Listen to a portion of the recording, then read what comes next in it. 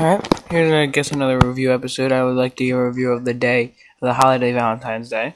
Um, and it is just basically, as you probably know, a holiday where you're supposed to be celebrating love and whatever. And it is kind of, I think it is kind of interesting how it's supposed to be about how love and everything, but then again, people go and spend a bunch of money on each other, and is money really real love? That's the question here. So what do you think? Put in the comments whether you think that people are spending too much money on Valentine's Day, or you think that the money spending on Valentine's Day is fine.